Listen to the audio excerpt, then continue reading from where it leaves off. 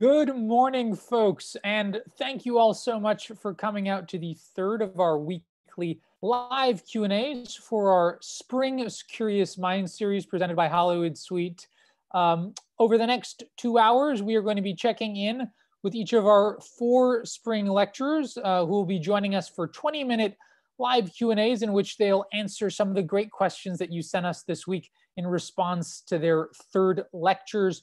Just a quick reminder that if you're planning to join us for our sessions at 10:30, 11, and 11:30, you'll need to refresh your browser at those times. Just click the URL link at the top of your screen and hit enter or return. But in the meantime, we are delighted to be kicking off our festivities, as we always do, with the man, the myth, the legend, Dr. Mike Daley. Who took us to some very exciting places in his third lecture this week.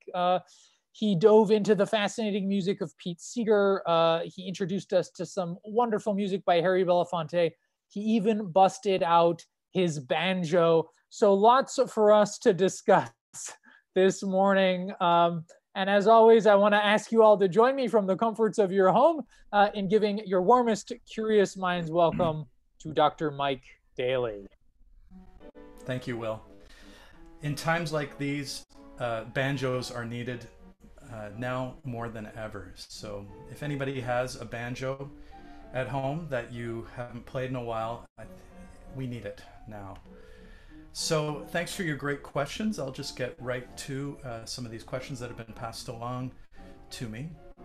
So Tim writes, the great footage of Harry Belafonte got me thinking again about race in relation to folk music. Is there a misconception that the folk revival and the folk genre in general was mostly led by white musicians? Do we sometimes overlook the importance of Belafonte and other people of color in this movement? I think that in retrospect, especially, we do, which is kind of ironic because usually it's the other way around, that we, looking back historically at a period of time in a music style or a movement in music, we tend to look back retrospectively and see it with more diversity than it was seen at the time. But at the time, part of it has to do with the effect that the record industry has on music. And let me explain that. There's the grassroots level of the folk revival, and I talk about that in the last lecture as being the kind of platonic ideal of the hootenanny. That is the informal song sharing workshop hangout, not so much a concert, but a shared experience of singing songs, learning songs, and it being kind of a musical activity that bypasses the commercial music industry, something that's almost completely foreign to us today. We can't even get our heads around music that doesn't circulate through recorded music or movies or television, but actual unmediated music, learning songs the old-fashioned way, orally. So there's that sort of bottom level or grassroots level, and then there's the coffee house level or the venue level, where you have singers who are doing gigs either passing the hat or passing the basket for money, and so they're not being paid by the venue.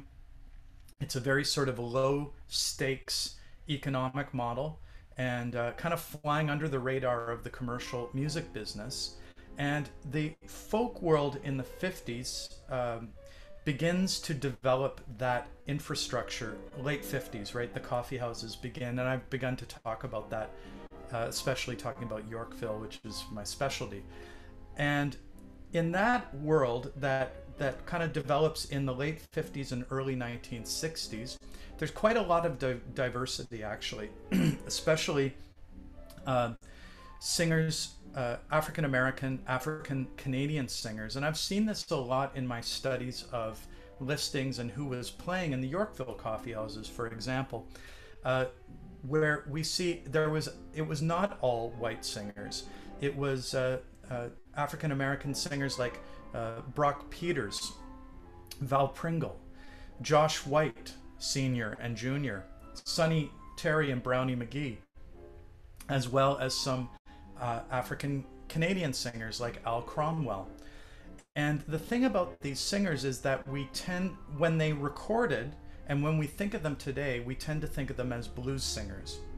Now, in actuality, what most of these singers was doing was a wide variety of folk material, which could include blues, spirituals, calypso songs. There was the types of songs that they sang were not exactly the same type of repertoire that the white folk singers were singing. However, they were squarely within that second level of live venues. And then when you get up into the third level of the recording business, well, first of all, it was very skewed how many African American or African Canadian musicians even got to record in a folk style. Odetta was one.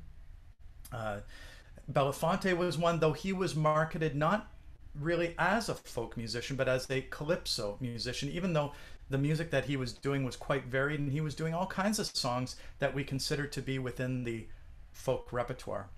We talk about Leadbelly, for example, but Leadbelly only really comes to prominence through the cover version of his song Goodnight Irene by a white group, the Weavers.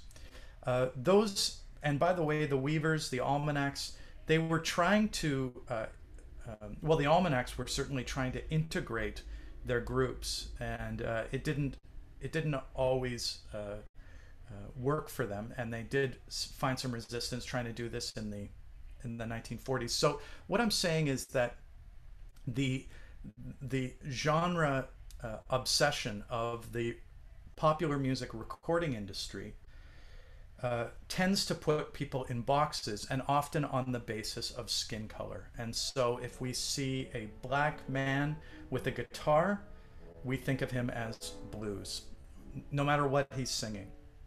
So I guess what I'm saying is, if you went into the Purple Onion in Yorkville in 1962 on a typical day, you could almost just as easily see an African American performer or African Canadian performer as you could a white or European American or European Canadian performer. So hope that answers your question. Cheryl writes, the great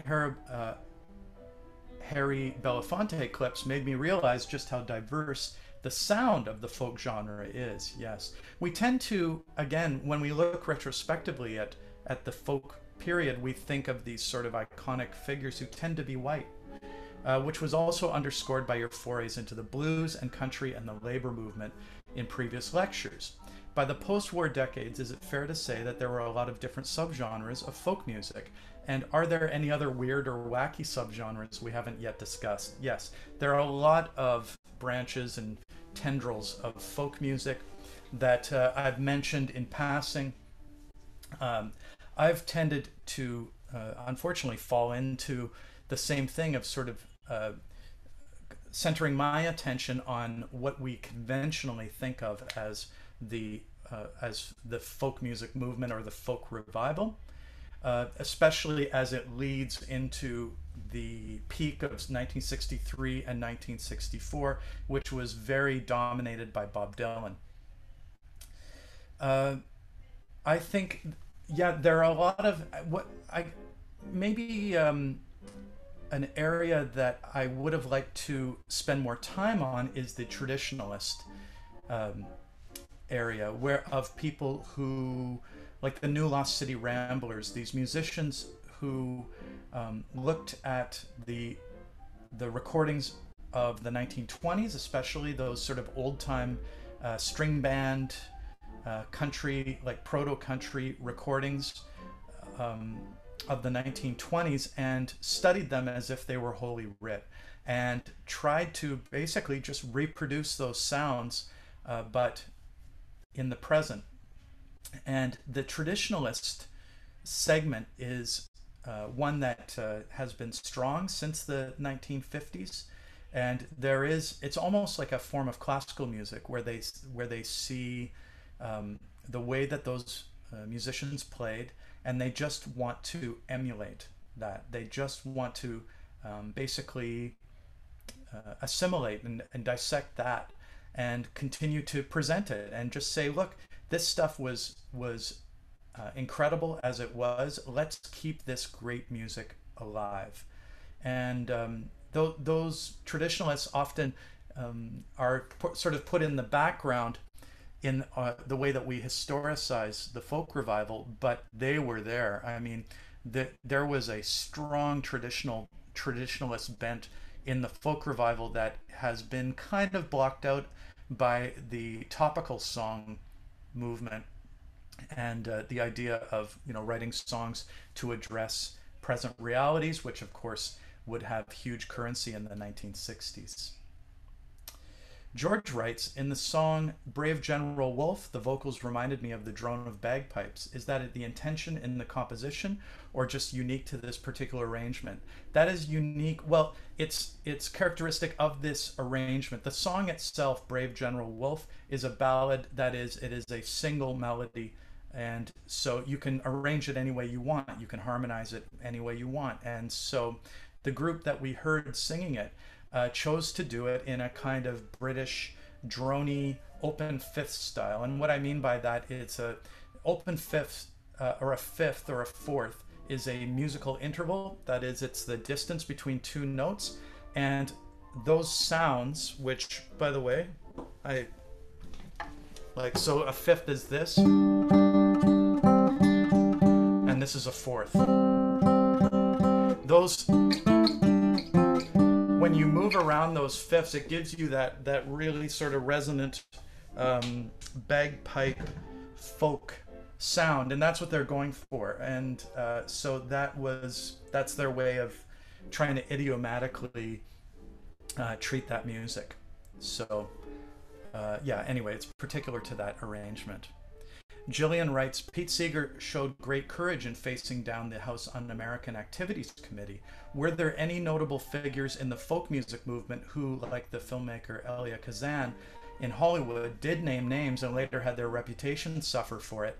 And were there many other folk stars who were blacklisted? Well, yes. I talked about the publication Counterattack and its red channels, the listing of people in the entertainment business who were suspected of having communist affiliations. So quite a few folk musicians were mentioned in Counterattack and in red channels. People like Oscar Brand and Josh White and Josh White Sr. and Oscar Brand and Josh White were questioned by the FBI, and they denounced the communists, and they were basically left alone. Paul Robeson and Earl Robinson were blacklisted as well. That is, put on the red channels list, and this affected their careers. Earl Robinson was a absolutely communist affiliated songwriter, and Paul Robeson, of course, a singer and actor. Burl Ives was also listed in Counterattack, and he was questioned, and he named names. That was farther than most of these other guys went to salvage their career. And I just found a couple of quotes about Burl Ives that I think are kind of scathing that I'll share with you. This first one from Erwin Silber, who was the editor of the folk music magazine Sing Out. Silber was quite the lefty. He says, the well-known folk singer who once joined in singing Solidarity Forever has a different tune today. It might be called Ballad for Stool Pigeons.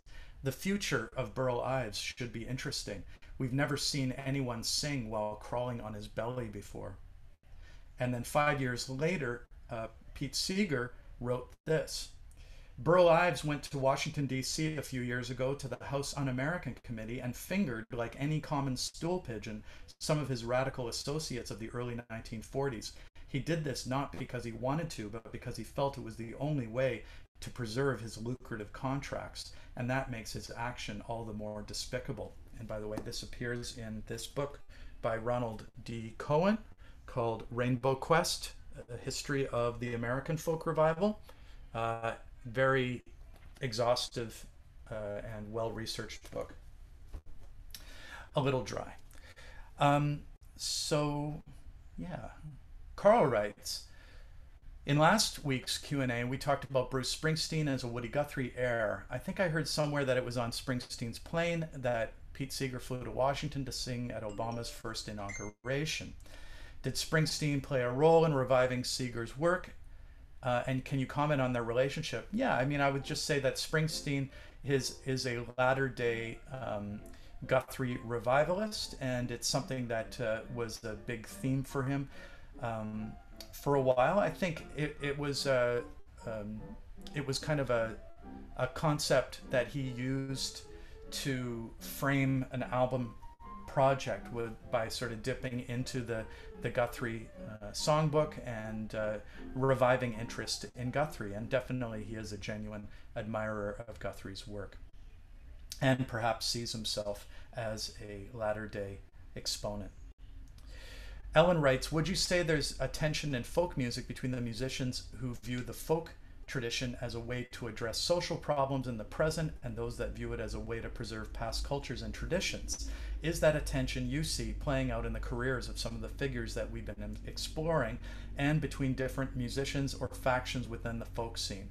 Yes, Ellen. I would actually identify three main factions within the folk revival. One is the traditionalists that I just talked about, those who want to preserve the past. Very often they are, but not always, they are aligned to the right politically. The ones who want topical songs and want songs to address injustices and issues today, they tend to be left-leaning.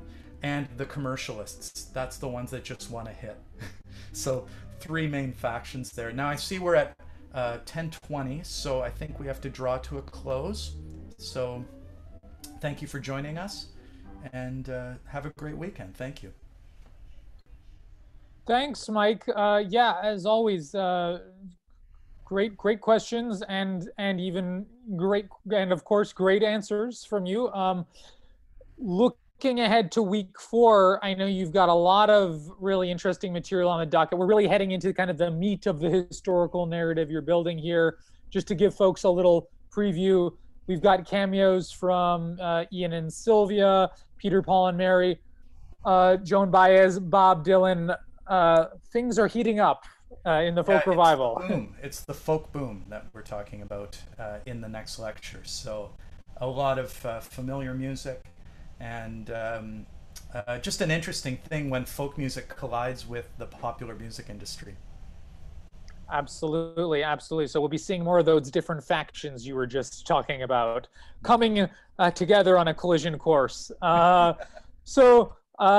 Folks, thanks so much for checking in. Expect an email from me on Monday as soon as Lecture 4 has been posted on our Hot Docs at Home platform.